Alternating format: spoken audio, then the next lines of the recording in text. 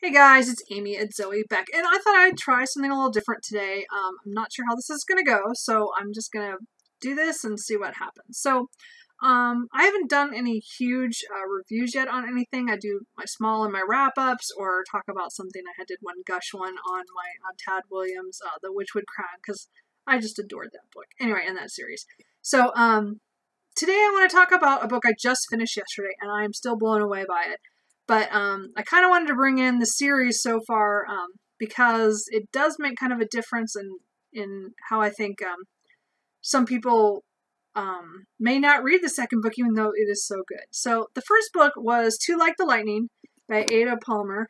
My hair is everywhere. Anyway, I read this book in July for my book group, and it was a book I had to read, even though I'd owned it for a couple months before that, because I bought it right before we chose this as our July pick.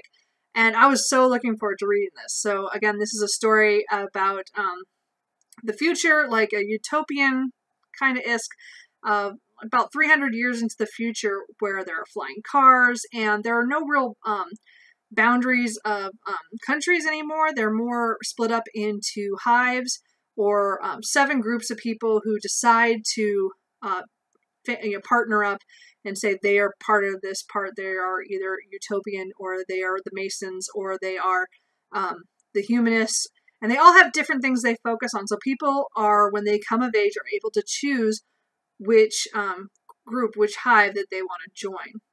So it kind of takes out a lot of conflicts because people can make their own families.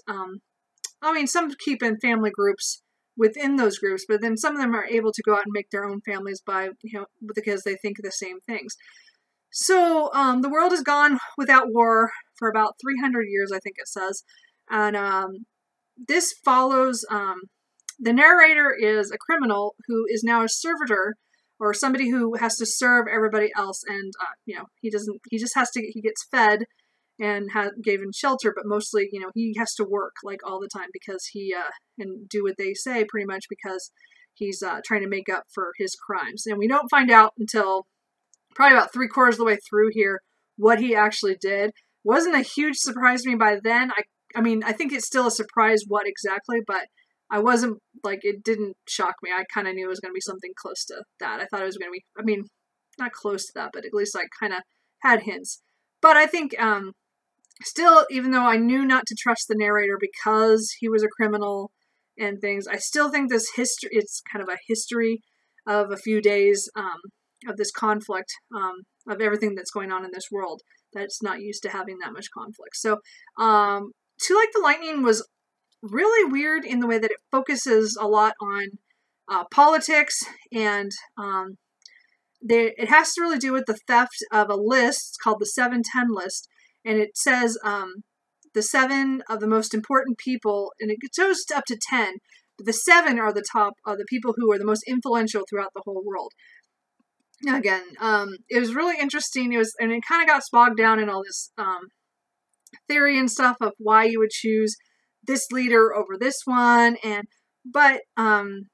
This book is a real setup book, I think, in dealing with the world and what is actually going on, and why, after the events in this book, why things are shaken into the next book. So I did really enjoy this book. I gave it a 4 out of 5 stars. I started out with a 3.5, 3 3/4, and then I definitely decided it was worth the 4. I enjoyed it enough, and I was thinking about it afterwards, and still had so many questions because I knew it was a series because I knew the second book was already out. And I knew that there's at least going to be 3 or 4 more. And I think someone told me it might be a 6-book series, but I'm not sure. I just know there's at least another book coming out, a 3rd one coming out in November or December. So I enjoyed this book, and I was one of the ones in the meeting who really actually finished it and enjoyed it, and said I would probably read on. So because I'd already bought this one, and the other one's in hardback. So I got it from my library. So it took a little while to get it from my library. And then it came, of course, right before vacation. So I didn't take it on vacation at the end of July. And then in August, I kind of put it off. And, Anyway, so I finally got 7 surrenders. Again, this is book 2. Oh, this series is called Terra Ignota. Ignota, I think is it. Sorry, hold on. I need to take a drink. Anyway, I'm dying here. So this is book 2. And I picked this up. I wasn't sure I was going to like it. So I got it from the library again, as I said.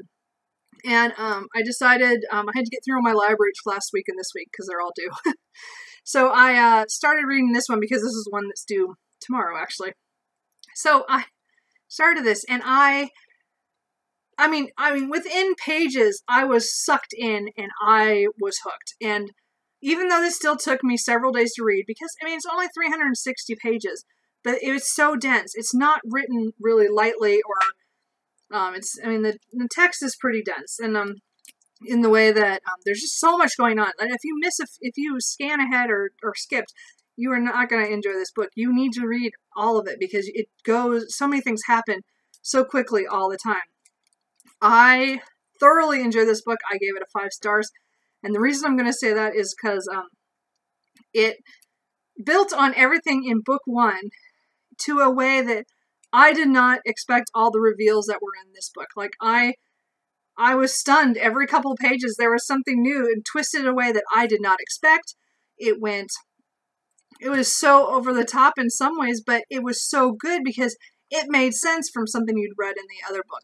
So I don't want to get spoilery here at all. I don't want to ruin this book because it was just so fantastic. So I don't know how to put this out there without, giving too much away. I do want to say that this went in directions I did not expect. There were a few that I did. I actually, I guessed a few things. It took a while to get them, or for that to happen, but I kind of guessed a few. But I would say majority I did not guess, or I didn't think it would go that way. Or something happened that never crossed my mind. Like, I forgot all about that. And then, so it was great fun, because I was, making noises to myself going, oh, or, oh, I didn't know that, or, oh, I knew that, yay. And, I congratulate myself. So as I said, I really enjoyed this, and I will definitely be getting the 3rd book coming in December, because I want to see what happens after this. Because again, this was good for me all the way up until the very end. Now, again, I'm going to put a little thing up here because I don't want to ruin this for anybody. And I've been pretty good up to this point. So I'm going to put up this little thing. So if you don't want to hear this part, just click away. So I'm going to put up spoilers, and then I'm going to talk here. Okay.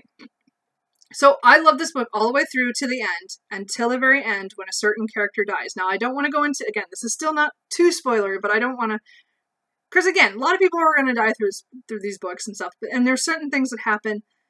This one I did not expect, and I am not seriously happy about it. Another part of the books I do not enjoy is that the descriptions talk about Bridger being so important, and he is so little in all these books, these 2 books, and he is the kid who can make an inanimate object come to life, and he has these powers, and things happen in the end, and I get it, I get why it happens that way, but that doesn't mean I have to like it. So I still gave it a 5 stars, even considering that, but anyway, okay. So, okay. The point is, what I want to say is that as much as I love this whole, and it said one little thing happened in the end that I did not like, but that did not detract my enjoyment of this whole book, because I understood what the author was doing. So, or I know kind of why that at least could go in that direction. I didn't have any inkling. Don't get me wrong. I had no idea. It went in a direction I didn't know at all. So, I'm really looking forward to the 3rd book, as I said. It's really, I want to know if other people enjoyed the 2nd book as much. Because again, my book club did not enjoy book 1 very much. I mean, there's only a few of us who said that we liked it, and only a few, even a smaller few said we'd continue on. So my next group, I'm going to ask who actually read the book or is still planning to. But anyway, that's kind of it. I don't know if this helps anybody or not to actually go forward and reading this series. As I said, the 1st book, I think if you've already read it and you're kind of on the fence, take a chance on the 2nd book. 7 Surrenders was completely worth it, and I enjoyed that book all the way through because it was just a page turner. I mean, it was like I had to make myself go to bed every night because I'm like, I wanted to read, and I couldn't. And if you've not read Too Like the Lightning, I still say give it a chance if you like political intrigue and kind of kind of said, it's a futuristic utopian, but I think it's still worth it. I just, it's not something I normally thought I would pick up. It was just very interesting. I'm glad I read that first book, and I'm really glad I picked up the second book. So anyway, if you have any comments or have read the books, let me know. What did you think? I mean, am I the only one who really enjoyed the second book? I mean, way more than first book, even though I gave that a good rating. It was awesome, and I just wanted to kind of talk about it. So anyway, I will talk to you guys later. Bye.